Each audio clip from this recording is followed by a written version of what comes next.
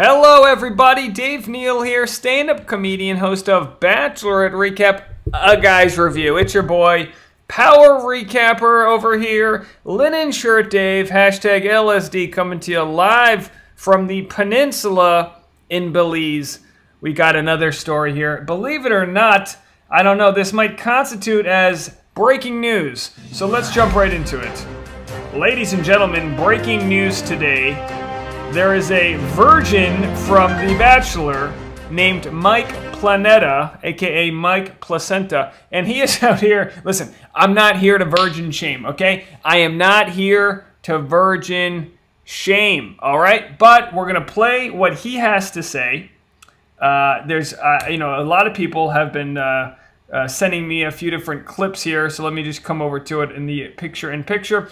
So page 6 made a story out of this. Breaking news, Bachelorette virgin Mike Planeta admits he slipped up and had oral sex. Okay, folks, I guess we're going there. And, whenever I see something like this, I like to immediately dip into the comment section. You ever do that? You ever just see some, crazy post or some crazy photo, and you go, let me see if other people are thinking the same thing I'm thinking. So we get slipped up, in quotes. Come on, Mike, you dirty dog. Slutty Puffin said, slipped in. Well, there you go, folks. Does Mike not understand that there are certain things he is allowed to keep to himself? Not just his virginity? I thought it said Mike Placenta. Okay, so a lot of things. Why is this news? Why am I here? What are we even doing? By the way, I wanted to shout everyone out for all the advice I got in the comment section of my last video about my sunburned face. I didn't know we had so many dermatologists out there giving me their advice. I appreciate you guys so much. Listen, I shot those videos yesterday, so I've had the night to relax. I had aloe vera. I know the sun goes through the clouds. Your boy was out there, I had a daiquiri, thought I was above the law. We all think we're above the law once in a while, and then God shines down some rays of sunlight onto our backs and gives us throbbing moles. That's right, folks. TMI. Did I know I didn't have to share that with you? Anyway, so let's get right into it. Thank you guys for all the advice. I drank a lot of water, and I put on some aloe vera. And we're kicking it. We're about halfway through the vacation here, so there'll be a few more days of Linen Shirt Dave. Get it while you can. Enjoy it while it's hot. And also, this video, not sponsored by Coca-Cola, but I was so thirsty, I had one of the in-room beverages. And people say to me, Dave, they've been looking at my my candy over here. They go, when are you going to eat all that candy? And I was like, are you kidding me? This is like $1,000. This is what they tempt you with. You can't eat that. You got to ride your bike like a man to the local grocery store and get some fried plantain chips or something. All right, let's get back into it. So it's actually a very fascinating story. As you guys know, I enjoy talking about this. I was raised Catholic. I'm pretty secure with my spirituality now. I'm not saying I'm Catholic. I'm not saying I'm not Catholic. I am me. I am a stand-up comedian. I don't have a boss. I don't like being told what to do. So for all the people that slide in my DM saying, don't say bump your Harrisons, it's disgraceful. Don't do this, don't do that. Stop telling me what to do. You either ride in my school bus or you get off at the next exit. Okay, and look, I don't mind some, honest feedback and honest criticisms and all that, but, think twice before you slide into people's DMs, because we're going to get into this story. But you know what? Before I get into this purity story, what a perfect chance to jump into this. How disgusting. Shame on you. Not you people, you guys are fine, but shame on you. The people that go out of their way to write these things about Hunter. He compiled all this, which, in some ways might be psychotic. Oh, I gotta go back here. It might be psychotic to compile all of your hate. Oh, the story's no longer available! Did you guys get to see it? It was essentially just a lot of hateful messages that Hunter got. And look, the thing is, at some point you get enough fame where you decide, I'm not going to air out all the nasty, but it's new fame to him. So for him to get these messages, and it's one thing to make light of it. I do the same thing. I make light of the negative. People calling him ugly, people saying he looked like some sort of predator. This thing is like, this is somebody's son. This is somebody's dad. Like, what are we doing? The anonymity. I would love to host a show. Let me know what you guys think about this, called Trolled.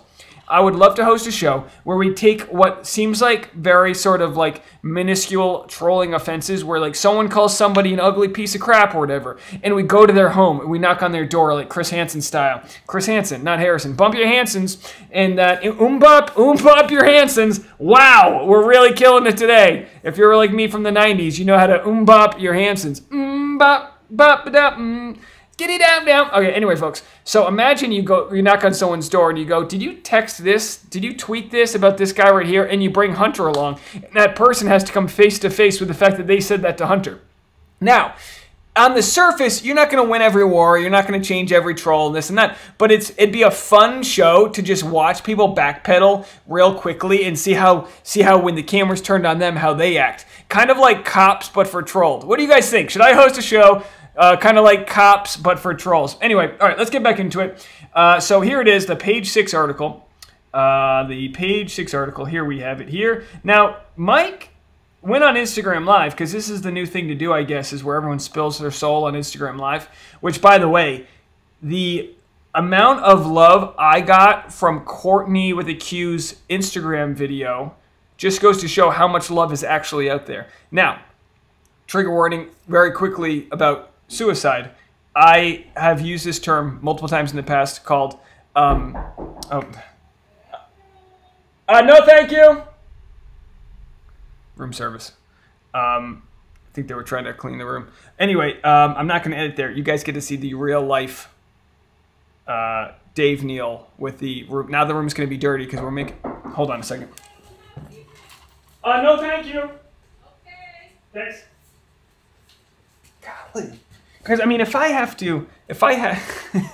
housekeeping, listen, if I have to edit this, it's going to add about an hour onto my work day today. And Linen Shirt Dave just doesn't have the time. So anyway, thank you for bearing with me here. So he makes this story. So just quickly to wrap up the Courtney with the Q part. So Courtney with the Q. So we talked about committing suicide and the idea being, and multiple people have messaged me about this, and I've learned this already, but it's one of those just word association things you have to relearn. Committed is a word that refers to when suicide was illegal and seen as some heinous crime, where it really is a lot more complicated and layered than that. So I do apologize, even though I think we all know everyone was so kind in explaining it to me, and we all know my intention wasn't to hurt anybody, but trying to remove the term committed from that conversation. So anyway, let's go into this and let's play what Mikey said here. Here's a quick clip, and then we'll show you the New York Post article. I'm a big believer that when you love something that's your deepest love in your life, you should always share it. You can't stop talking about something that you love, right? That to me is Jesus. He has captured my heart at my first earliest memory, and he has been my layer of protection that has allowed me to take a step back and actually act the way that I should act, because I am such a naturally selfish human, naturally rotten human, that like I needed structure, I needed discipline, I needed that. You know, I'm sure all of you are such better humans naturally than I am. I just needed guidance. And I had that from my family, obviously, but my family, that was based off of our faith. And you know, I was somebody that needed that. And I needed to learn how to treat a woman the right way. I needed to learn how to treat others the right way. I needed to learn self-control. I needed to learn all these things. And that stems from him. All right, so listen, I want to unpack this, but first, I know this is less about Mikey and more about purity culture in general. Where do we even begin with this all? Now, like I said, I don't consider myself atheist. I don't consider myself religion hating. I'm more spiritual, if anything. And I do believe there's a lot of good that comes from religion and collective prayer and a lot of the just basic good deeds you get from the 10 Commandments. Don't covet your neighbor's wife. You can check, if you're mowing the lawn and she's weed whacking and you look, but don't covet her, but glance. That's what it says. Don't covet your neighbor's wife, but glance, that's okay too. All right, anyway, so we cleared that up. Oh boy. All right, so I know you guys are nuanced like me, and there's a lot to sort of unpack here. But the whole idea, like, oh, I'm a wretched soul, I'm a piece of crap, oh, I'm an idiot. I'm sure you guys are better than me, but I am so bad. God's my shield. It's like, first of all, no. You are you. We are, okay, well, listen, I'm not going to tell people how to think.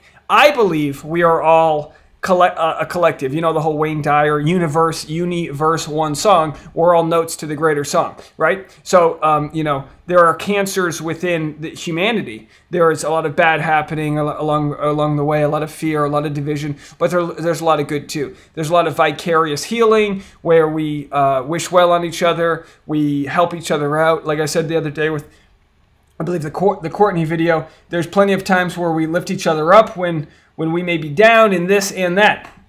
But the idea that like we're all flawed humans, like, yeah, okay, sure, everyone's flawed. Everyone has good and love, and everyone has hate and fear within them. So we all have that thing. But to say that you're a virgin because like you wanted to respect women or this or that, it just gets a little complicated, because if you're a consenting adult and you want to have sex and your partner wants to have sex, you don't need, like, waiting for marriage. Like, it's so semantic to me that it's like, what are you even doing? Like, who are you sacrificing this for? Now, look, I'm in Belize right now. I'm at a lot of the Mayan ruins where they literally decapitate people and sacrifice, or they did, of course, sacrifice people and had all these like sacrifices to the sun gods, and like they really believed they were doing the right thing. To make it rain, you needed to kill a couple of virgins, and you were the chosen one, the minions and all that. And it's like, look, I don't know, like, good, like, sacrifice can be good. Like, you sacrifice, you know, like, or you abstain from food for, like, you fast, you know, this and that, and then it reminds you that you're human. Yeah, no, so I understand all of that, but at the same time, I reject a lot of the logic that goes into, like, I'm no good, he is my savior, I am shielded by the great Lord. It's like, I just really believe more that the Lord's within all, or we are all part of a God. We are all part of a larger organism, and we kind of all flock together or apart, and we succeed together or we fail apart. I don't know. So let's just go back to the rest of what they said here in page 6. I just, you know, it's so complicated, but he says, I'm not some perfect little, like, you know, I'm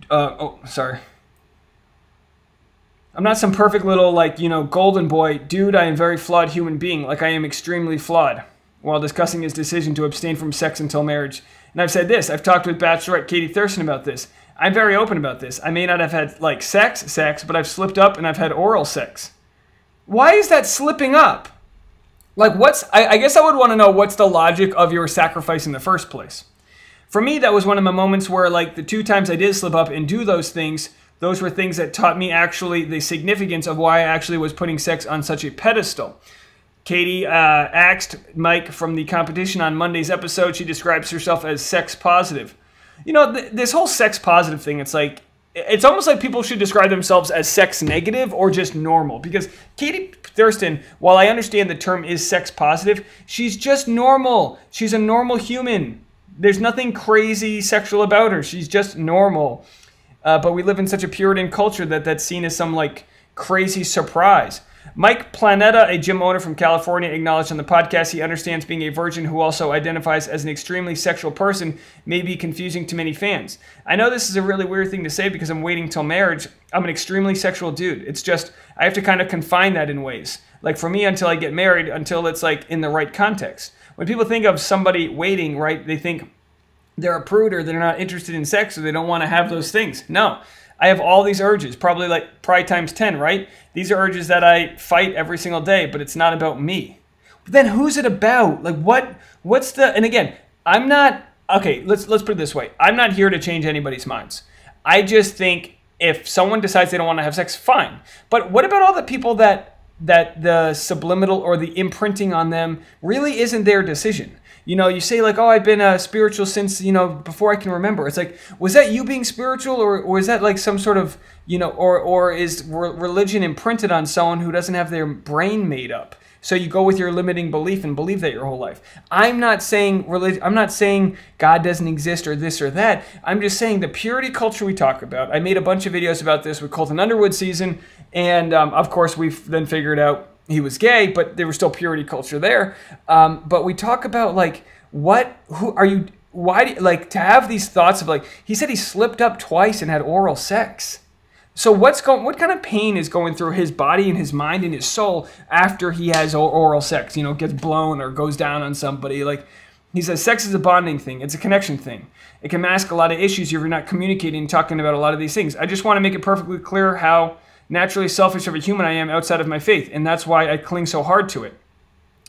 So if sex is a bonding thing, so is hugging, so is eye contact. I mean, you release oxytocin when you make eye contact. You ever make eye contact with, especially with you ever have your mask on and you make eye contact? You're like, I think we need a cigarette break out there. Point being is, where do you draw the line?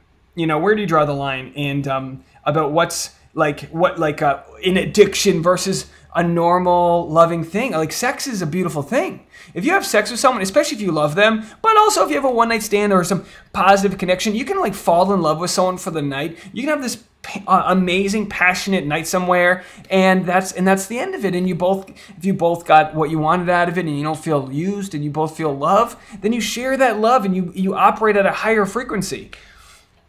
So anyway, I was actually sent this Talk Purity to me. Let's give him a follow. It's a unlearning the shame that purity culture taught us. No duct tape or free milk metaphors allowed. If you want to support my work, see my link tree. So let's just check out this one part of it right here about Mikey. And again, I do apologize. It's such a nuanced topic and very hard to talk about. And here I am, in Belize. It's kind of like, I'm not trying to cut corners here. I'm just trying to answer any dissenting opinions before it gets to the comment section. So I'm here to say, look, I'm not saying Mikey's a bad guy or people that wait till marriage are bad people, but you have to do a lot of work as to why you're doing that. I'm pointing at you. Who are you? You have to do a lot of work as to why you're doing that. Is it for your own body and your body autonomy and this and that, or is it because someone told you that man would get angry at you if you bump Harrison's before you're married, before you put a ring and sign a contract? What is marriage and all that? So, wow, it's almost like purity culture is a ridiculous standard that only breeds shame and a fear of being honest. The token born-again virgin on the current season of The Bachelorette had oral sex and feels guilty about it? I'm shocked. Also, I would venture a guess that his perception that he is an extremely sexual dude has more to do with having sexual desires that he isn't allowed to express than a higher than average libido. So basically what they're saying is, you got to just bump the Harry. You got to nick the Glazer. You know what I mean? Date Card Pod says, OMG, we can't wait to record our bonus ep with you. So, maybe I got to have this person on and talk purity culture. Jesus Christ, dude, it pains me when folks think of their sexual expression or activities as a slip-up. Par for the course with this dude, not to mention his comment about he thought his outfit made him look like a drug lord. Can we talk also about how purity culture lets men slip up and calls women dangerous whores for the same thing? I read his name is Mike Planeta. We got that twice. Danielle says to see how awkward and uncomfortable he was just cuddling with her made me so freaking sad. So you look at a guy and you see a good-looking guy, and again, this is not to shame or make fun of Mikey at all. This is why we watch The Bachelorette, The Bachelor, Bachelor in Paradise, because we see people and we get to use their stories as the talking point and the common denominator for social and human condition, right? So we look at this and we go, man, you can be a good-looking guy. You can have it all. You can have all these things. But if you don't, you can still be sort of slowed down in certain parts of your way of thinking. And I'm not saying that his way of thinking is wrong. I'm just saying I don't see the logic of why he feels the need to save himself. And again, just to be utterly redundant, I understand everyone can do what they want with their bodies as long as they're not hurting other people and it's legal and all that jazz. All that jazz. But, to think that somebody might be restricting urges or whatever because it's like, what's a good example? You know, different religions and different social circles, like we have different ethics and different things we're allowed to eat and not eat, and we put these restrictions on our bodies. And I understand, in respectfully so, you know, I understand some of them, but I look at this as somebody who, you know, growing up in Catholic, you know, CCD, right, Sunday school, you know, the priest telling you not to, you know, masturbate, and then you've got like the you know, just these purity cultures. We've talked about it all the time with this, with Colton, with we talked about purity culture where the fathers do the purity culture, the purity ball with their daughters. Their daughters are 14, 15. They sign a contract saying they're not going to have sex till marriage. They're not adults. They don't know what they're doing. So we instill these thoughts and beliefs on people. Like, I love AA, Alcoholics Anonymous. I don't have an alcohol problem, Diet Coke problem, Coca-Cola problem for sure. But for the people that do, they don't promote AA. They say, you know what? We don't promote it. People will ask us why we're doing better, and we'll tell them. But you don't promote it to others. And I'm not saying Mikey's doing that. I'm not saying he's promoting his religion to others. But even by sharing his thoughts, which I appreciate him doing, you get to see the flaws in all the different logic. You get to see the flaws of, like, when he says slip up and the problematic terms where you go, what if there's like what if there's an 18-year-old a woman who you know, ends up, you know, having a passionate evening with someone and has another consenting adult, and then the next day she feels like she's slipped up. I mean, people literally do harmful things to themselves because of the shame they feel, thinking there's something wrong with them for having these urges. And in plenty of cultures and in plenty of history books, not this current religion, there's an embrace that happens and a willingness to you know, embrace your sexuality. So we say it's sex positive like it's some taboo thing, but it's like, guys, it's 2021. There's no sex positive. There's just sex negative. And I think by thinking you slipped up because you had oral sex and using those terms, I consider that sex negative. I'd love to know what you guys think. If you've listened this far, send me a voicemail. I'm going to be opening the voicemail lines up for tomorrow. So if you want, let me pull the number up. Hold on one second. There it is. And if you want, you can send me a voicemail. Play your voicemails. Let me know what you guys think about this. Is it kind of dangerous? You know, well, you know what? Tell me what you think about the story of Mikey slipping up and all that goes into that. And let me know if I'm being too harsh on him or what. But, oh, Tasha's here. Oh, Tasha's in her bikini. She's got her sunburn. Did you put aloe on? All right, I'm wrapping up here. All right, folks. Well, let me know what you guys... Tasha, anything you want to say about purity culture with this situation? She goes, nah. She grew up in Kentucky. She knows a thing or two about purity balls. Anyway. All right, folks. Let me know what you think. Talk to you later. Bye now. Bye now. Bye now.